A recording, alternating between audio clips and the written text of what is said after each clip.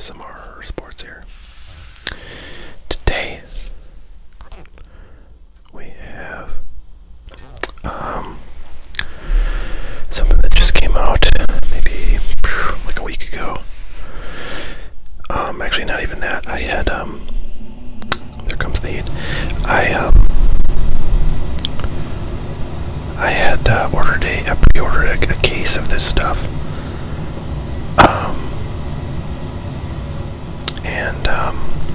I did that on eBay, so I didn't quite know what to expect about when it would ship. But it ended up coming, it was actually sold by, I didn't realize it when I bought this, but it was sold by, one of the big three online retailers of sports cards. This one was called Steel City Collectibles, which is right up there with like David Adams and Blowout Cards if you buy stuff online. Anyways, I did get this maybe 3 or 4 business days after it was released, so not as early as it could have been. But anyways, opening day is it's kind of an interesting product. It comes out after the base 2019 Topps Series 1 release, just kind of prior to opening day in baseball, and it's a pretty low end product. This box has 36 packs, and you can get these for like $26 online all day. So it's basically like a retail only product, kind of similar to Big League, which is a newer Topps product. It's more aimed at like the younger kids.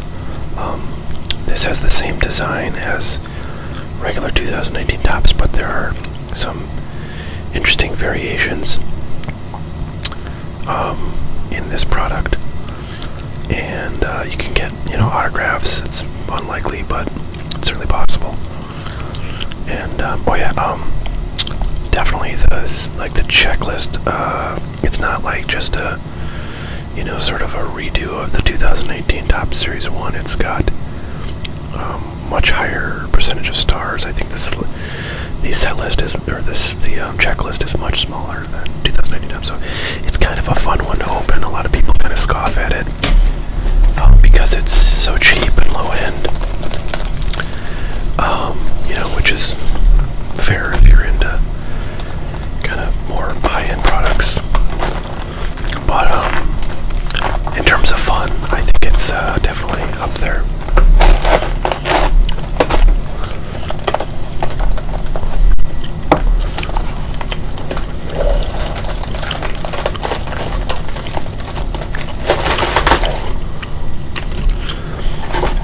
Yeah, the packs are pretty small too.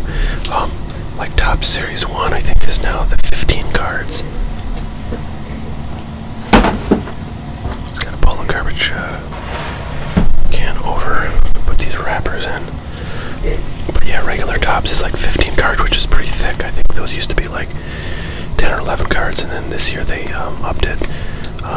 These packs are 7 cards, so quite a bit smaller. So this is the first I have opened of this product, and as you'll see, it's the 2019 design, but they have an opening day logo on there, and then the numbering would be different, of course. Rhys Hoskins. I was watching a Phillies game. They're playing my beloved Yankees the other day in spring training, and Rhys Hoskins was on the starting lineup. Opening day card, interesting.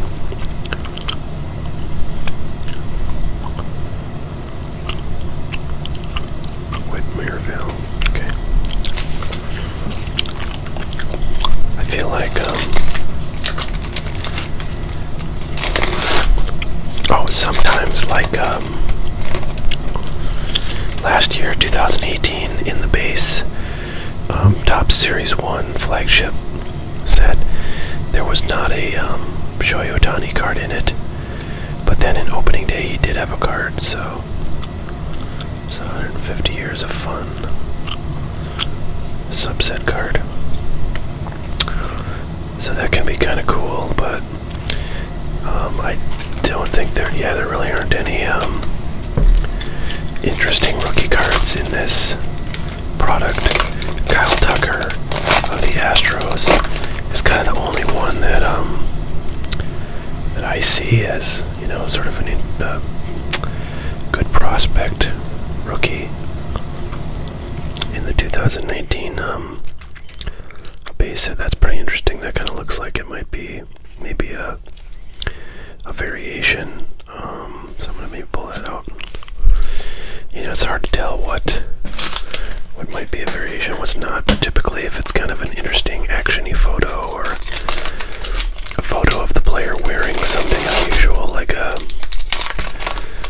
a hoodie or a warm-up or something, then that's a pretty good sign. It's like an SP variation. So I don't know, it's 150 years. There's Bryce Harper still with the Washington.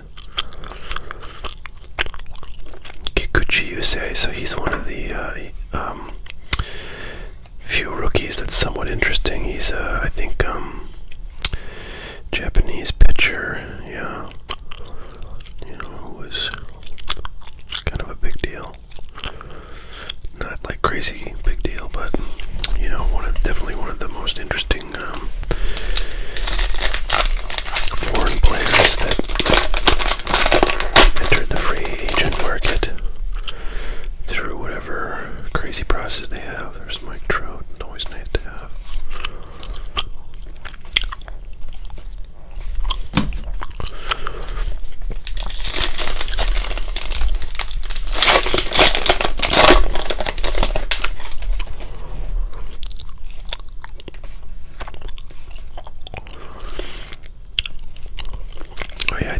The deal is that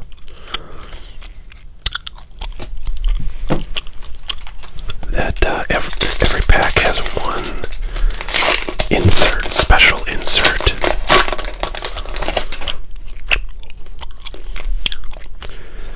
So it's been a lot of these one. I think that's like an insert. Yeah, it's a subset. And then a lot of those 150-year anniversary of baseball cards so far. We'll see what other kinds of inserts. Like that's the 150-year one. Oh, look at that. We got an auto. Sweet. Well, this is something you don't see every day. We got an autograph of a moose. Okay.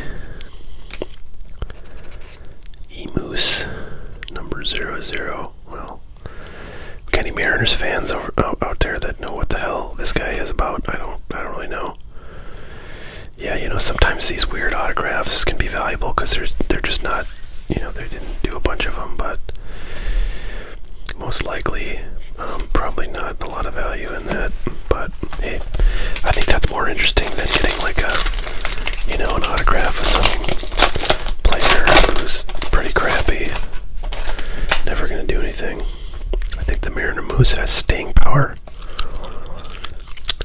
It's probably a veteran, so he's got a pretty cool autograph, I have to say. So I'm all about that. Now here's the question: is there only like one guy who plays the Moose, or is there multiple? Because obviously the person inside the suit is the one whose autograph that is. Maybe they both have or if there's 2 of them or 3 of them or whatever, they both have, their distinctive moose, Mariner Moose autographs.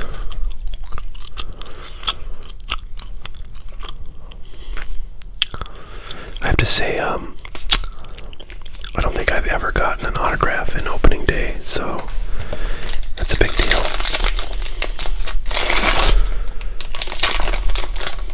Excited? Are you guys excited? I know you are. There's an Acuna. Always nice to have one of those. I don't think I've gotten any like 2019 Juan Soto cards.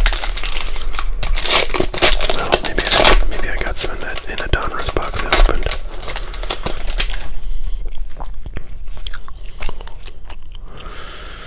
Glaber, All-Star rookie, always nice. There's that Kyle Tucker fellow I'd mentioned.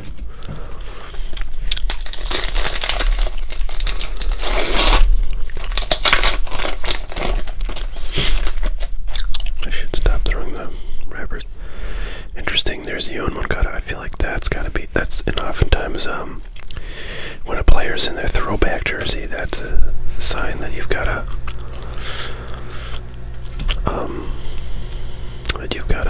an SP or a variation.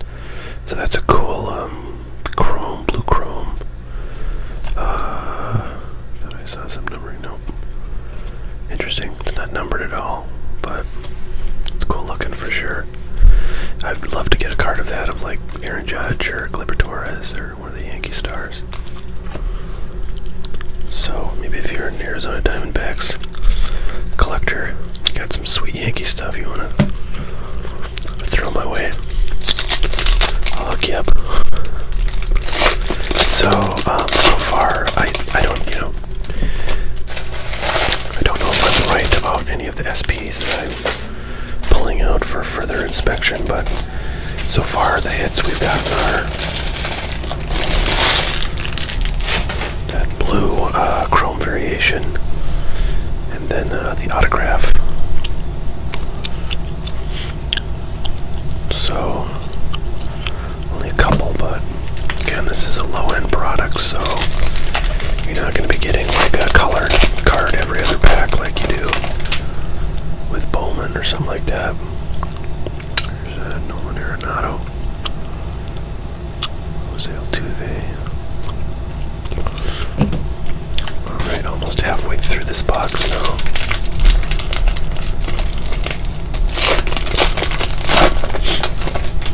Oh, got Shohei, that's always nice. Clayton. And there's our Shohei Ohtani.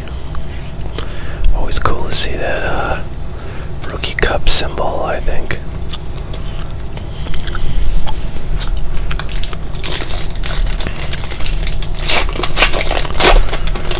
For those of you who are basketball fans and saw my 2018-19 Select opening, you know I got a really sweet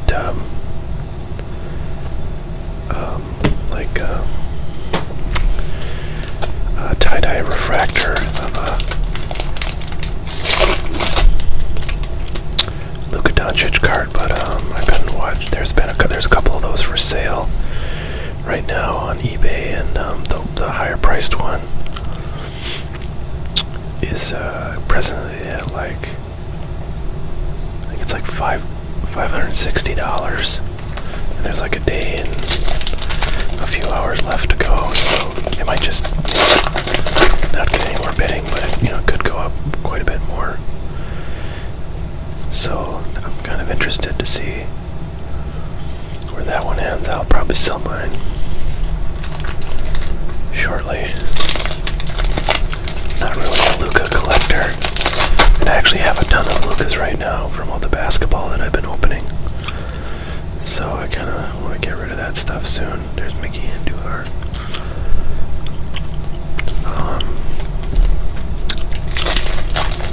So yeah, I have a bunch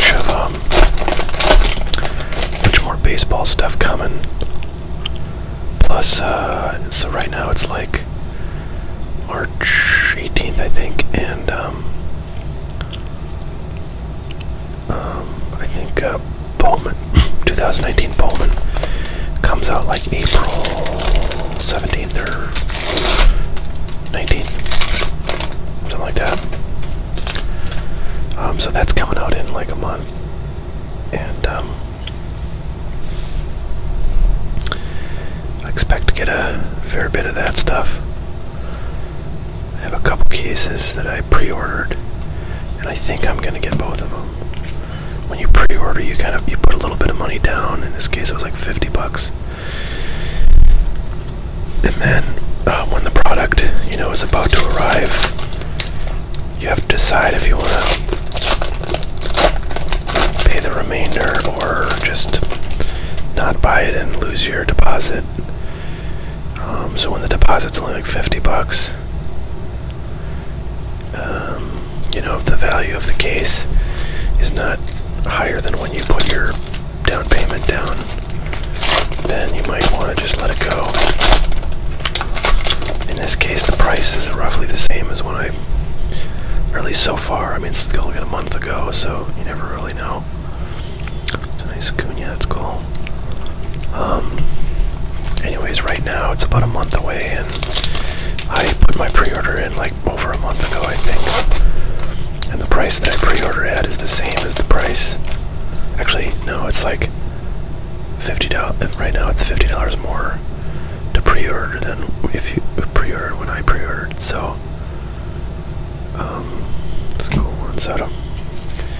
So, yeah, not much appreciation yet on the cases of Bowman, but I suspect things may spike closer to the launch date. And like when I pre-ordered a case of 2018 Bowman Draft, and like between the time that I pre-ordered and the time that the stuff came in, like the price difference in that case was like $300 or something. And I feel like with Bowman that always happens for the past 3 years. Like when the product is ready to launch, like freaking prices are always jacked. People just get it, they have to have it. So if you wait, you're gonna almost certainly pay out the nose if you want to get a case of something like Bowman. I really like the look of these blue cards, they're pretty sweet. I just wish I would get a frackin' star. No offense, Todd Frazier.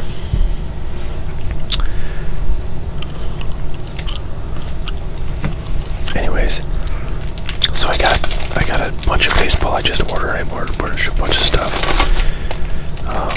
Just kind of, I don't know, random, mostly 2019 stuff. And then like a 2018 update. And then with those Bowman cases, I kind of like am worried I'm going to be out baseballed. I'm going to get sick of opening baseball stuff, because like I've been opening so much basketball. And, for a bit of football too. I kind of like the variety. I kind of miss opening, but I don't know why. That's interesting. Maybe that's a variation. I don't know why I am worried about it, because I have actually a lot of basketball left. In fact, I have a box of Fast Break Prism I picked up like last week, and I'll probably open that sooner rather than later. I think I have like some mega boxes of Prism, and I got still a ton of blaster boxes of Prism, about a whole case of that. There's the base Mariner Moose card.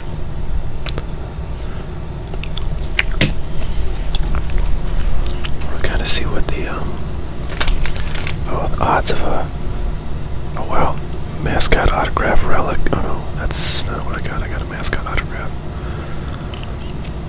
Mascot autograph 1 in 1,216. So that's beating the odds, folks. I opened 36 packs here, and the average is only 1 every 1,216 packs to get one of those mascot autographs. Now, a mascot autograph relic, 1 in 15,000.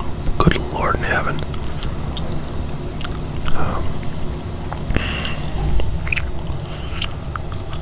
Also getting a printing plate, which are 1 of 1, or is 1 in 6,583.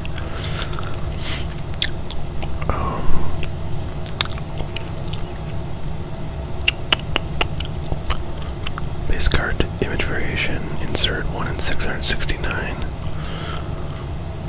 What's crazy is to get an autograph is 1 in 34,920. day autograph, it's only 1 in 971, so I don't know what it is. An opening day autograph is versus just an autograph, but whatever. It's a nice Sevy. He's injured right now, unfortunately. Looks like he's going to miss the whole first month of April, which is a big hit for the Yankees. My goodness, he's their ace of staff for sure. And, things were looking relatively good for them in terms of, guys that they picked up in the offseason looking pretty healthy and, like they're on point. So,